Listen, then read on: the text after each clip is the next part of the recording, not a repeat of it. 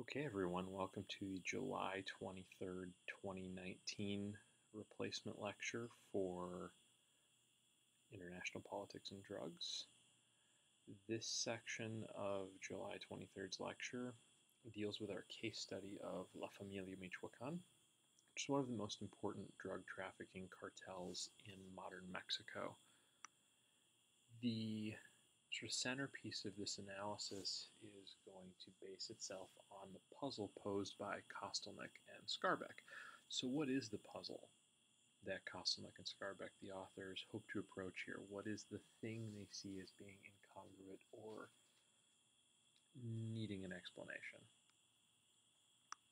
Well, they note that La Familia Michoacan is famous for gruesome violence, and it has spent a lot of time building up this gangland reputation for extreme violence.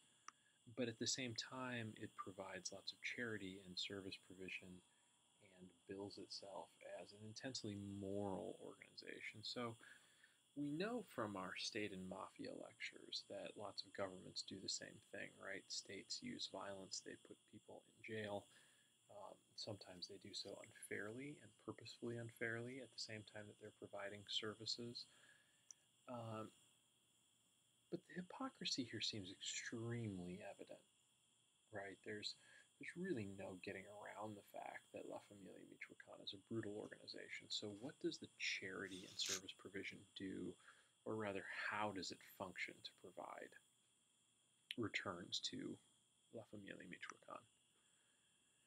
The theory here basically posits that drug trafficking cartels like La Familia have a handful of problems in the way that we discussed mafias with Gambetta, a mafioso managing multiple different sided games at the same time, needing to choose individual behaviors that maximize their returns from all of the parties in the games that they play. Kostelnik and Skarbek argue that drug trafficking organizations find themselves in much the same position.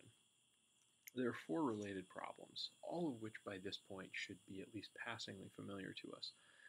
The first is that there are no legal institutions to manage market coordination. It's extremely difficult for drug cartels to manage their own internal principal agent problems, and even more difficult for them to manage cooperation with their competitors in a way that builds a non-violent or constructive market.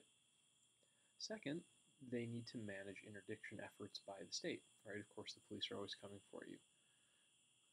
Third, because there are no market institutions and because the state is attempting to interdict against you, it's important to have the hearts and minds of the communities in which the cartel operates, but it's very easy to alienate these communities. And then lastly, the familiar problem of member defection. So how can the cartel manage all of these problems at the same time?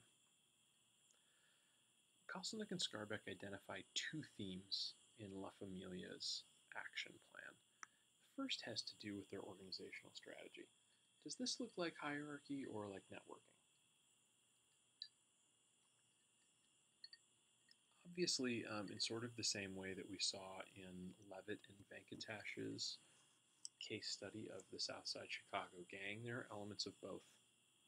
We have firewalls put in to cap how well the state can follow trails of evidence between levels and functions, but there does appear to be management direction.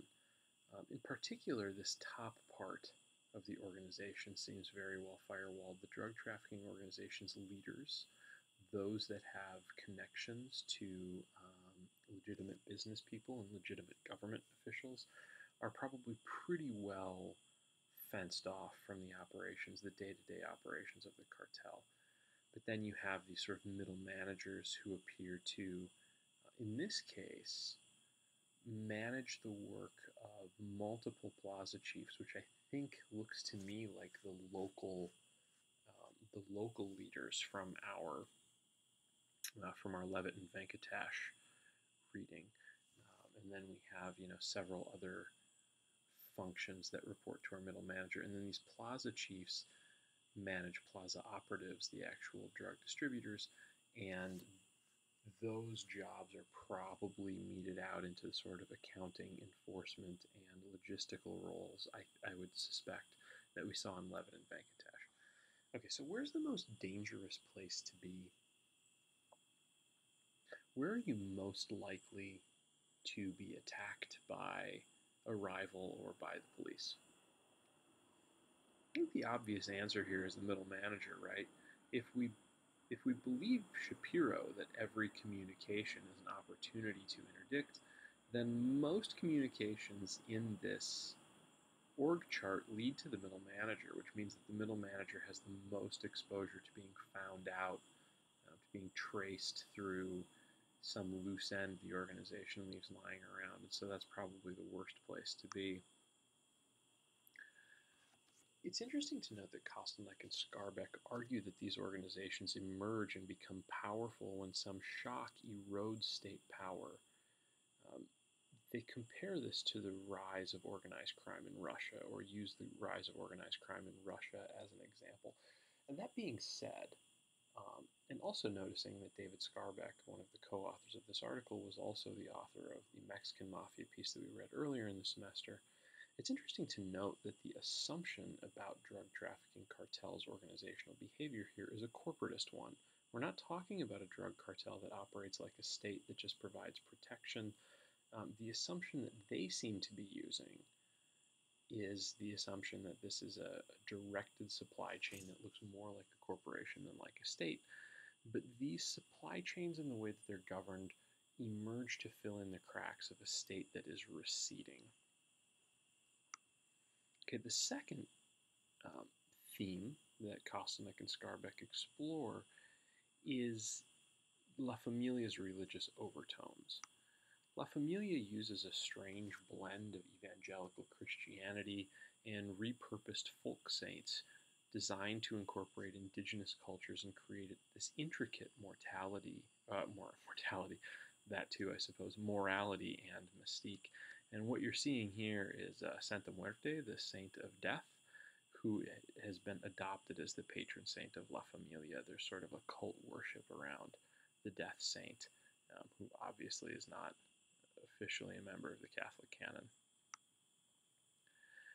So how are these strategies used to manage problems? The most detailed treatment we get in Kostelnik and Skarbek and in the supplemental readings has to do with facilitating internal coordination, that is, managing principal agent problems. Well, the first is that we have an onerous indoctrination process, right? Lots and lots of work goes into becoming a family member, including the indoctrination into this religion. And who should this remind us of? Hopefully you've mentioned Berman's piece on why religious radicals make better terrorists. Here we have more Berman. We create club goods for successful recruits. The most important club good that La Familia creates is protection. Many people who are from marginal backgrounds join La Familia and participate in the drug trafficking because members of the family get protection from outside threats. What does this say, by the way, about La Familia's incentives to actually maintain good order? Right?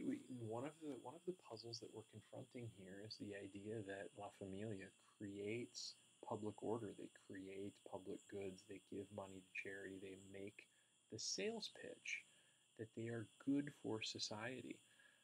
But if they are recruiting people who are living lives in danger, do they really want to mitigate the chaos in some of these developing areas? Kostelnik and Skarbek argued that no, they'd actually rather have chaos so that they can create stability as a club good and invite people in order to receive it, and only provide stability to those who have who've pledged into the family.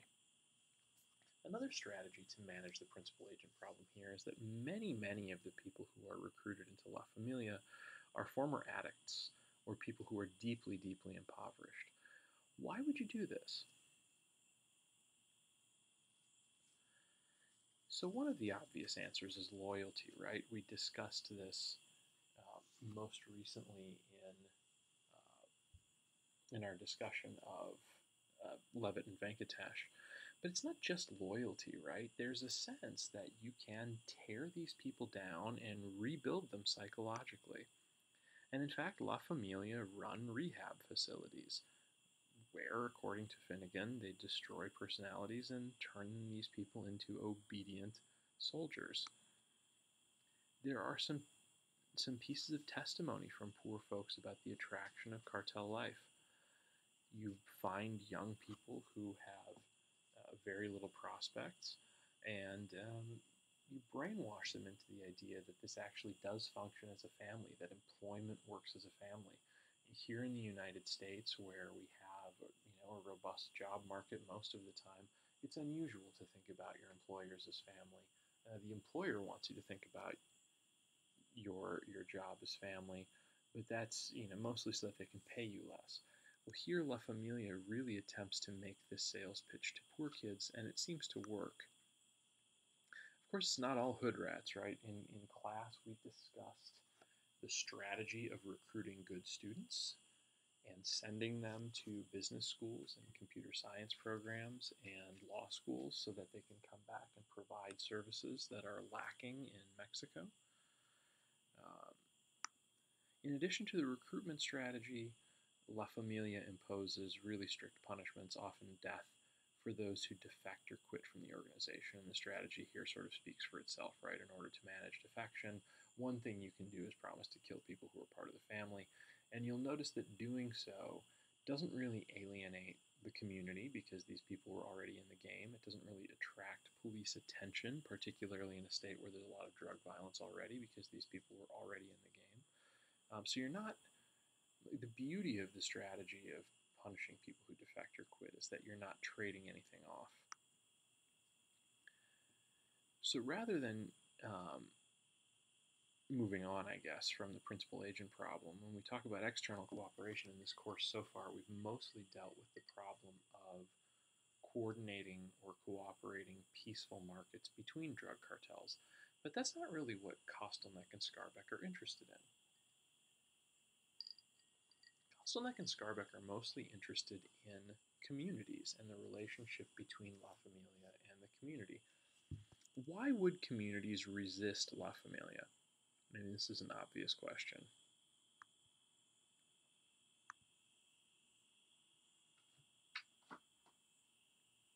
Well, of course, the community has an incentive to resist La Familia because the group integrates into communities in order to extort them, in order to abuse them, in order to recruit kids, and it draws to it drug-related violence. So the communities understand that these groups are pernicious and are likely to have deleterious effects on community life.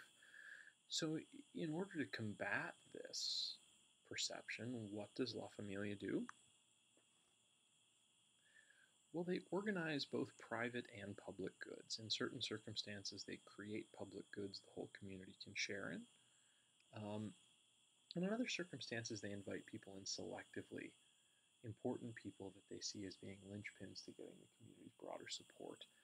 And they invite them in exchange for private goods. But despite all of this, they still abuse civilians. They show up in these places and they abuse civilians. So what is the strategy in order to make sure that these problems don't get pinned on La Familia? Right here we see that the Caballeros Templarios, the Knights Templar, a gang that split off from La Familia Michoacan, which we'll sort of pretend is the same as La Familia for the purposes of this case, they engage in propaganda that attempts to transform their cartel into a social movement. This is similar to not only the organizations that we're sort of all familiar with in Colombia, but also we'll see similar to the social movement theology that's used to manage public perception of smuggling gangs in Mali. The Knights Templar criticize the federal police. They say that they fail to protect the people of Michoacan against incursions from alternate drug gangs. And they also blame the police when the cartel murders someone that's broadly perceived to be innocent. So they blame the police when a civilian dies and attempt to shift blame for their own violence to the state, which is, of course, not very hard because the state is often acting in a corrupt manner in the first place. They posit themselves as a working man's organization. They export drugs and the problems of drugs to the United States. This is another reason that they prohibit local drug sales. They try and make sure that their agents don't sell drugs locally. So, in what types of places would La Familia's strategy of providing public goods and pinning blame for violence on the state work? In lawless areas, places where any order is better than no order. What does a weak state mean, and what opportunities does the presence of a weak state afford organizations like La Familia? Well, the first thing that we might look to in a place like Mexico is corrupt or abusive policing. If the citizens feel they can't get a fair deal from the state, if this is true, what would we expect people in La Familia held areas to say? We'd expect them to say that they're afraid of the police or that they think that the police are useless. And in fact, they do. It can be hard to tell whether this is because the state is really weak or because La Familia invests in making them seem so, right? So when we think about the patterns of violence that a cartel like La Familia might engage in or create, what we should be looking for are the types of attacks that make the police look hapless, that make it seem like they can't protect you from a stronger actor. This draws people in and makes them believe that they're better off seeking the protection of La Familia in a club or private good way, as opposed to relying on the public goods that are provided by the police. Weak states also provide few services. So if La Familia sees the value in supplanting the state service provision, if they think that they can get something out of providing these services, then we might expect that they will, and they do.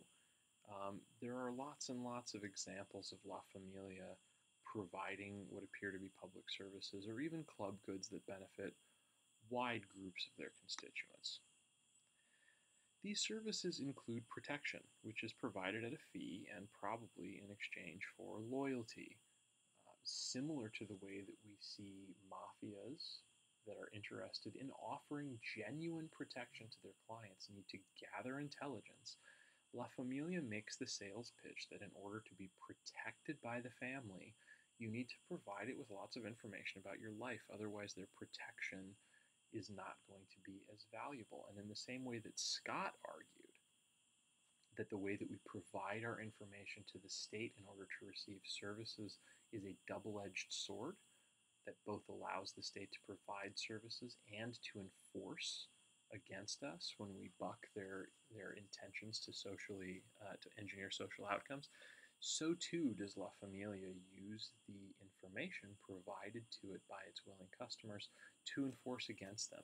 And this particularly occurs when La Familia oversteps its bounds. When they violate the trust of the communities, they then use the information they have to make it sound as though these people are really under the thumb of La Familia and would be better off just accepting even this injustice.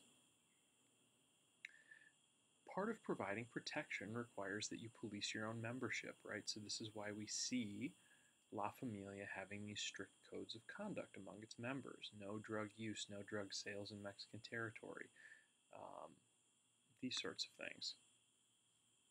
La Familia also sells itself as being local and bills the government as being some type of clueless invaders. Now, do locals necessarily believe that La Familia is providing consistent services?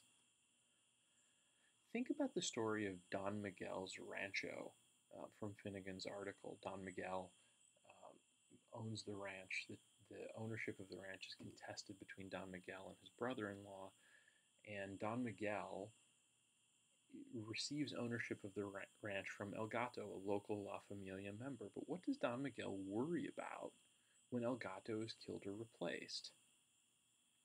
Or maybe his brother-in-law will be able to come back and appeal to the new La Familia representative about the decision, and his ownership of the ranch will later get overturned. So there is a lot of evidence in these articles that people suspect that the order that La Familia provides is not as efficient, is not as public, is not as beneficial as what could be provided by a fully consolidated and fair state. All in all, how does this strategy work? How well is La Familia doing? Well, people turn out to protest in La Familia's favor when the state cracks down. They say all of the sorts of things we might expect if they appreciate a Robin Hood type. Is this the only example in popular culture of a drug cartel that is capable of inspiring loyalty through service? Those of you that have spent any amount of time thinking or considering these sorts of problems will probably be reminded very quickly of Pablo Escobar, whose organization was famous for building libraries and soccer stadiums and fields and schools in order that the local population would support him in the event of any sort of interdiction.